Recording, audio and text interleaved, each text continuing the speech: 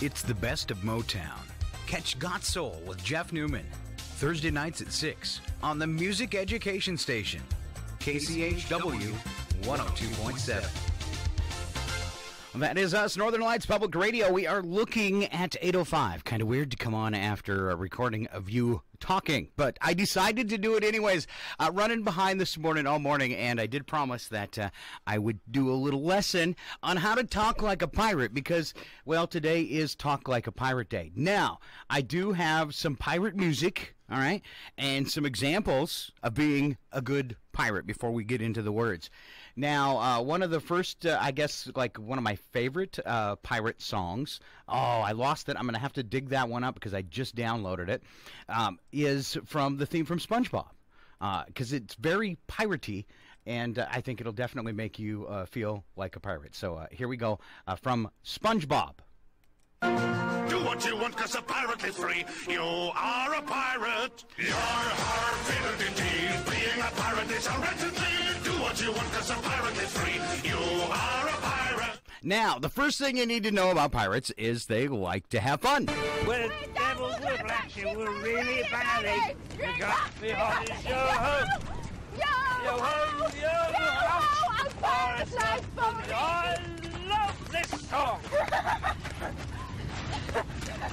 Really bad eggs. Yes, and you like really bad eggs. All right, and then most people would say, most popular pirate, best pirate, Captain Jack Sparrow. But I disagree. I think it's Captain Barbossa. You're off the edge of the map, mate. Here there be monsters. Your return to shore was not part of our negotiations nor our agreement, so I must do nothing. And secondly, you must be a pirate for the Pirate's Code to apply, and you're not. And thirdly, the code is more what you'd call guidelines than actual rules. Welcome aboard the Black Pearl, Miss Turner. Miss Turner. All right, so the big thing about being a pirate, and I wouldn't recommend doing this while you're driving, because to get ready for it, I had to gargle with coffee. All right, so I'll give the word in my best pirate voice and then tell you what it means. Of course, the most important pirate word you need, I do it all the time, even when it's not Pirate Day, the ARG. So stop what you're doing and listen up, you dirty pirate. That's what it means. Attention, please. ARG. All right, it can be used for anything, too, good or bad. Example, ARG, what a lovely day. Or, I don't like that. ARG. Uh-huh. All right, so, avast. All right?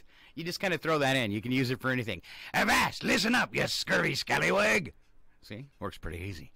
Now, belay. That's easy. Stop that. Some people don't know grog, though. A grog is a pirate's favorite drink. And then you have har. A pirate laugh. Har, har, har, har, har.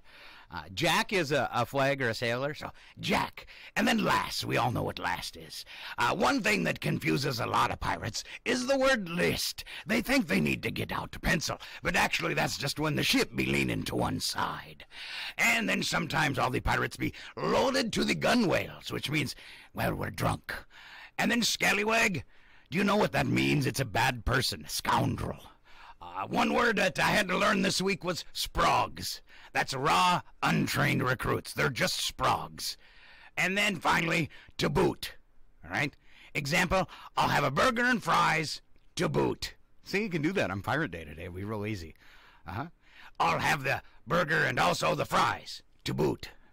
Yeah, maybe not. Just stick with grog today. That's right. It's a pirate's favorite drink. Now, more pirate music, you say, Scott. Please. Please, we didn't have enough. I'm sorry. For this song, we travel to Seattle, Washington, a band called Abney Park. They dress really funny. They play music called steampunk. Steampunk. And this one is Airship Pirates. Arrgh.